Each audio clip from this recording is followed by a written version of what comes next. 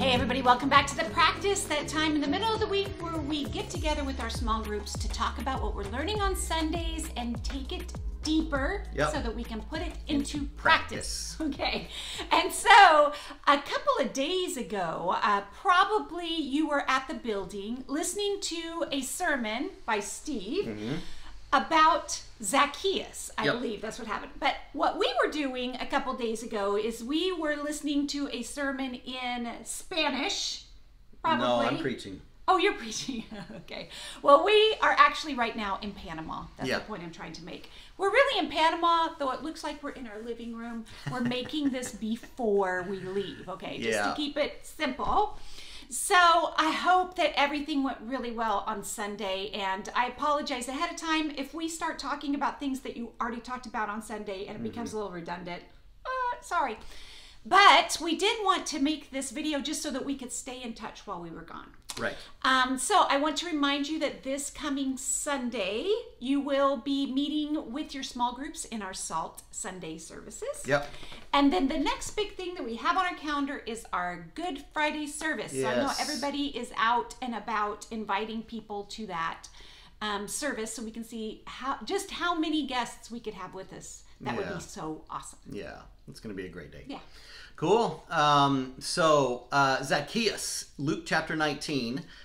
If you want to turn your Bibles over to there, and we can start to look at that. There's several things that I wanted to talk about today. I've actually been studying this passage quite a bit over the last couple of months. Because in one of my classes I'm taking for my master's program, I kind of did a deep dive into this story and kind of how it all fits into things. So there's so many things that I wanted to talk about, and I was so disappointed that the schedule didn't work out that I was going to get to preach about. But so there's just a couple of things that I wanted to touch on today. Now the general thing as you go through the story of Zacchaeus is this: that we see this man who's desperate to get to Jesus. He's obstacles in his way, and he's going to do whatever it takes to move past those obstacles so that he can actually get close to Jesus. So I just want to read the story and then share a couple other thoughts as we go into it. In Luke chapter 19, verse 1, it says, Jesus entered Jericho and was passing through. A man was there by the name of Zacchaeus. He was a chief tax collector and was wealthy. He wanted to see who Jesus was, but because he was short, he could not see over the crowd. So he ran ahead and climbed a sycamore fig tree to see him, since Jesus was coming that way. When Jesus reached the spot, he looked up and said to him, Zacchaeus, come down immediately. I must stay at your house today. So he came down at once and welcomed him gladly. All the people saw this and began to mutter, he has gone to be the guest of a sinner. But Zacchaeus stood up and said to the Lord, look, Lord, here and now I give half of my possessions to the poor, and if I have cheated anybody out of anything, I will pay back 4 times the amount.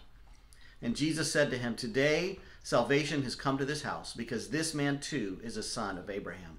For the Son of Man came to seek and to save the lost. So just a really interesting story of this chief tax collector, someone who was totally hated within society, but obviously would have been well known in Jericho.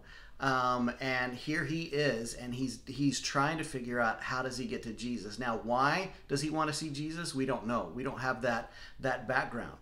We can speculate. There's different reasons on why he would have wanted to get too close to Jesus. Maybe it was just the celebrity of it. This big, famous rabbi that's been healing all these people, and thousands of people are following him all the way through Galilee, on the way to Jerusalem. It could have just been that, like, wait, who's here? I want to see.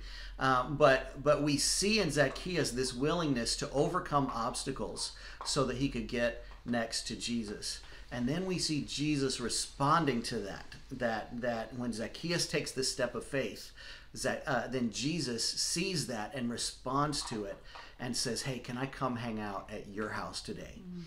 And through that interaction, there's something that happens, whether it's just being in Jesus' presence or whether it is being around him or something that Jesus says, that brings about this repentance in Zacchaeus, where he's like, okay, something has been bothering me. This has not been working well. The way I've been living my life has not been working, and I am now going to change. And we see this incredible change in him.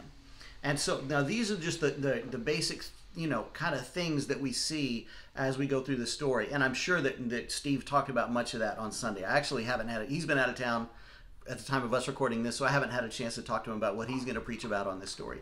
But those are some of the general things that we tend to get out of this story, which I think are all really good. And then it ends with this kind of like the purpose statement for Jesus, saying the Son of Man came to seek and to save what was lost. And throughout the whole Gospel of Luke, it kind of comes down to this. It boils down to this. Jesus is like, this is why I'm here. I'm here to seek and save the lost. And he just gave us an example of that, of seeking and saving the lost. So now, I wanted to kind of give you a couple other thoughts that have kind of come up to my mind that I thought were really cool as I've been studying through Luke. And then I want to leave you with a parable to read and a question to consider. So if we can go back, if you want to look back in Luke chapter 5, if you've got your Bibles out, and I wanted to kind of show you this interesting thing that happens in Luke chapter 5. At the beginning of Luke 5, Jesus calls his first disciples, and then there's two miracles that happen. He heals a man with leprosy, and then he heals the paralyzed man whose friends kind of like dropped him through the roof. Oh, yeah. So there's these two powerful miracles. And kind of as Jesus is starting his ministry in Galilee, he calls his first disciples, and then boom, he goes right in and he does these two miracles that's kind of signaling, hey, now there's some power coming from God here, and I want you to see this. And then right after that, he calls Levi, who was a tax collector.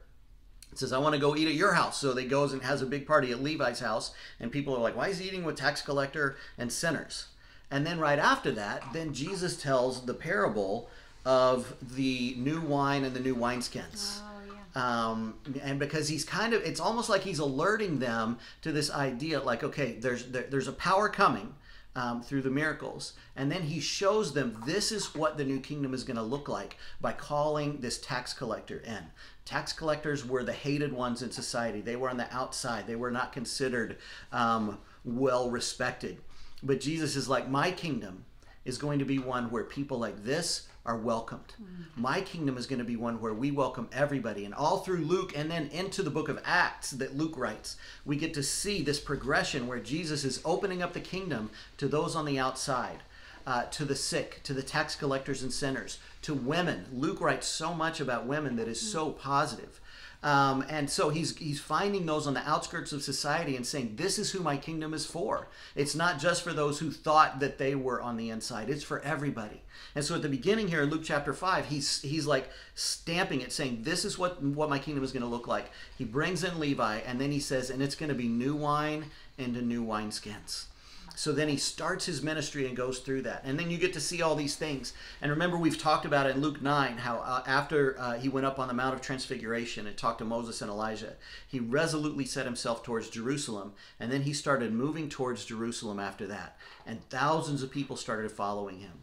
In Luke chapter 15, it says that tax collectors and sinners were gathering around him and hanging out with him. And then people began to mutter and complain. And he tells these three powerful stories about the lost sheep, the lost coin, and the lost son. And so Jesus is going out now, like he's saying, like tax collectors and sinners are coming in, and Jesus is like, yeah, because this is what my kingdom is about, is going to find those who are lost and bringing them in. And then in Luke chapter 18, Jesus tells this parable about, it says to those who were confident of their own righteousness and look down on everybody else. Jesus tells this parable about the rich, or the Pharisee who was like, God, thank you that I'm not like this tax collector. But then the tax collector was the hero of the story because he was able to be humble before God and say, yes, I'm a sinner. And so Jesus then there's this theme going through Luke of the tax collectors representing those on the outside who never thought that they could be on the inside. Now they were going to be welcomed into the kingdom. And then that brings us to the end of Jesus' ministry as he's going through Galilee, moving towards Jerusalem.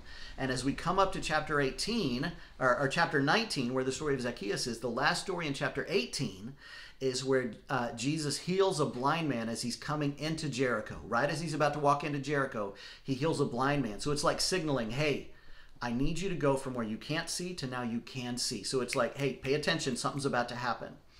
And so Jericho was like right at the base of the mountain as you're getting ready to come up into Jerusalem. So it's like as Jesus on his very last trip is heading up the mountain in Jerusalem, he comes into Jericho, he heals this blind man, and then he walks through the town and is like, as kind of as a last act, in a sense, of his ministry. He says, Zacchaeus, come down, and I want to come to your house today. So he brings Zacchaeus down. Zacchaeus has this huge change of heart, and he's like, yes, I want to do this. And then it says in chapter 19, right after that, while they were still listening to this, right after he says the Son of Man came to seek and save what was lost, the very next verse, while they were still listening to this, he went on to tell them a parable because he was near Jerusalem and the people thought that the kingdom of God was going to appear at once. So again, we have this progression, this pattern of a miracle, a calling of a tax collector, and then a parable. So in chapter 5, it was the beginning of his ministry.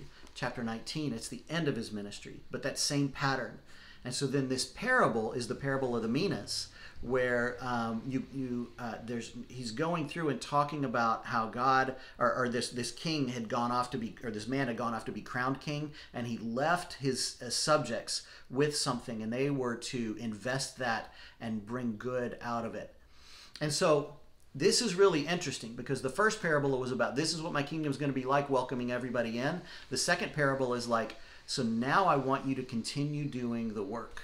And now, while I'm gone, while you're waiting for my return, this is how I want you to live. And he had just given them the example of bringing in the tax collector and opening the kingdom up to people like that. And then he tells them this parable to say, this is what I want you to continue doing until I come back. And then after that, he goes up to Jerusalem, and the rest of the teaching that happens in the Gospel of Luke is all basically dealing with that last week of his life and interactions with the religious leaders and his last words to his disciples in the Last Supper. So it's like the kind of the bookend of his ministry as he's coming to an end here. So here's what I would love for you to discuss and talk about in your groups this week. I want you to go ahead and read together this parable in Luke chapter 19, the parable of the 10 minas, from verse 11 all the way down to verse 27. It's a really interesting parable. There's a lot of things in it, but I want you to see, what can you get out of this parable? What can you draw from that? And then I want you to talk about, how does that parable instruct us about how to continue Jesus' mission of seeking and saving the lost? What do we learn from this parable about what Jesus has been trying to communicate about opening up the kingdom to all of those on the outskirts of society and those who feel like that they're on the outside or that they're not valued? What does this parable tell us about the way that we should be engaging and living our life now? So that's the stuff that I wanted us to talk about in Zacchaeus. Wasn't that great? I will say, I'm going to add one little teeny tiny thing. Okay. I've been rewatching The Chosen. Yeah. I know many of you are watching The Chosen, but I've just been struck by how hard it was for the disciples to accept Matthew. And I think, there's a part of me that has this like, yeah, the tax collectors got to come in. Jesus is so awesome. There's another part of me that goes, I wonder if I would have been like that. Because I'm not sure who's comparable in our society to a tax collector, but I know that the rest of the disciples did feel completely betrayed by these guys. They were Jews, yet they didn't want to suffer like the Jews. And that would be really hard, to accept. So I don't know, it's really challenged my view to think, I wonder if I would have had a really hard time accepting this person who really betrayed us. I mean, that's how it would feel. Absolutely. That you feel betrayed by this guy. Like, he wasn't willing to embrace the hard parts of being a Jew. And had been really... oppressing them in a way, totally. Just going in cahoots, being in cahoots with the Roman government and holding over the Jews this really high tax. So really exploiting them. I don't know. That is that's a shift for me. And it also helps me to think about what Jesus did with those first 12 guys, having such different people in there, a zealot, a tax collector, then these guys that were in the the Galileans who are really influenced by the Pharisees. And so it's just like the church today, correct? I mean, Jesus calls all these different people together, but then somehow when we're together, we want us to be more alike. than we really are. Yep. Such a high call. So anyways. Absolutely.